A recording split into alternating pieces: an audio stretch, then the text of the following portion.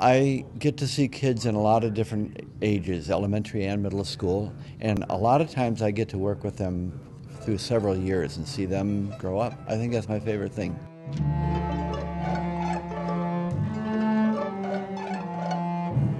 There's an endless world of new ideas and new challenges to do through music. So I try to bring that back to the kids, the notion that there's always something more for them to do with it.